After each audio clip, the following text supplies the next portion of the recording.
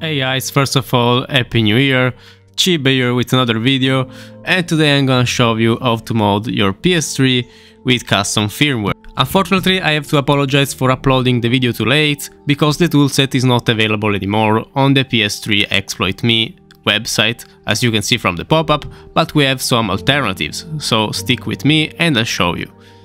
So if you don't wanna wait for the official, you can meanwhile install the hand hack, for example, but you can still install this custom firmware following this guide by using an alternative method. As you can see, for this video I used this method here, which consisted in using a public DNS server to regain access to the old BG toolset. So I used the DNS this guy hosted, or you could instead host your DNS, but this method is not available anymore. So you can still follow this guide to install any firmware or the custom firmware by using an alternative BG toolset hosted by another guy that you will find down here in this Reddit post. As you can see, you can use this mirror instead, and you can still follow my guide to install this custom firmware on your PlayStation, because the toolset will be the same, just rehosted on another website. All you have to do is skip the DNS part of this video and keep going with the procedure. So, as you can see, this is the new mirror. This is forever.me/PS3. And you can use this one, as people say, it works and is fairly recent. As you can see, it is from 5 days ago. So instead of opening PS3 Exploit, you will instead need to open this website on your PS3. So if all of that is clear, enough of the talking and let's get to modding. So on a brand new PS3 user, you want to first download the most recent firmware, which should be 489 by this time, and update your PlayStation firmware to it by going to the settings and scrolling up to System Update. From here you can select Update via storage. It will find your firmware, which is 4.89 original firmware.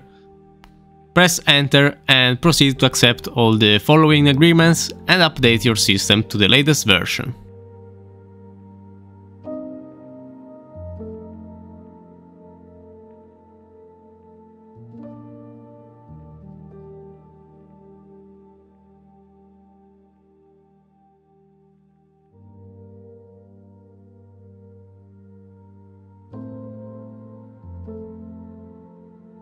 Okay, so at this point I had to configure a DNS for bypassing the website and entering anyway, but since the certificate is not available anymore, you can go directly to the next step, which is opening the website I provide you at the start of the video. But before, you will need to check that you have JavaScript enabled on your internet browser and do a few actions to make sure everything goes smooth.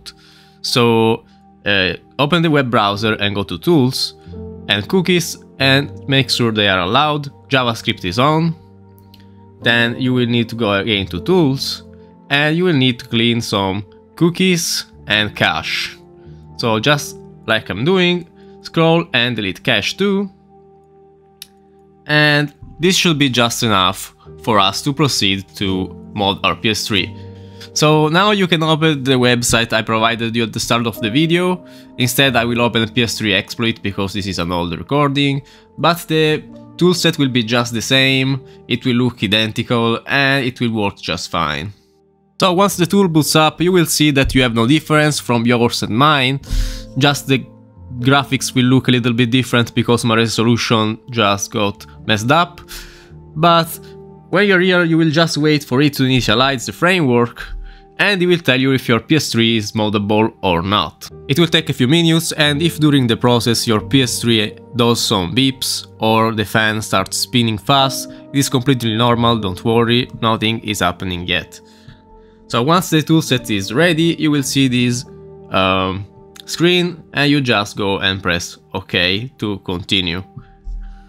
You can now move on and click on System Manager, and it will scan your memory for checking if your PS3 is compatible, and once it is done you should hear a sound, and if you scroll down you will see that it says CFW compatible PS3, or if it is not, it will tell you it is not compatible, so you should not proceed following this tutorial. Now, if your PS3 is compatible, you can choose to take a dump of your flash memory by going on the folder flash memory here on the list in the file browser and click for saving the dump on your USB or hard drive, wherever you prefer to save it. This step is not mandatory, but however, if you want to keep a dump, basically a copy of your flash memory, if anything goes wrong, this is really nice to have for backup. So now let's proceed with modding your firmware. You now will need to go to Flash Memory Patch and click Download Patch File. You can download wherever you want. I downloaded it on the USB. Just click Save a couple of times. I already have it on the USB, so I will have to override it. Once you start the process, it will download the file to your PS3.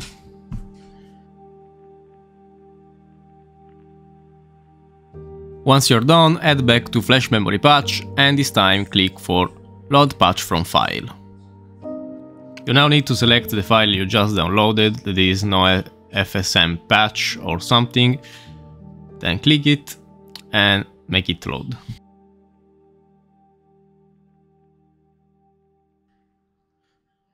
Okay, once it is loaded, you should get a nice pop-up with a green check mark. If you get anything else, please avoid continuing on following this tutorial because you may break your console. So if anything has gone right and you have loaded and validated, close the window and proceed again on Flash Memory Patch, and this time we're gonna apply the patch. So once you click Apply Loaded Patch, it will ask you if it is worth the risk and you can choose no or yes to continue patching your PS3. Now we start the patching and we wait for it to finish. Once it finishes, if anything went right, you will get a green check mark and you can now reboot your console. If anything went different, you might want to ask for help on PS3 forums for unbricking your console. Once rebooted, if you go back to the tool, you will see that your PS3 will now say CFW. You can now download the CFW firmware, that is Evilnat, for 89 and unpackage it on the desktop and drag it into a USB flash memory. You will need to keep the folder structure with PS3, like the usual when you do a normal software update. So on your PS3, if you proceed and update via storage, you will see that it will say 489 Evilnat. Proceed to install the update like a normal system update, like the usual, and just wait for the process to finish. Then you will reboot your PS3.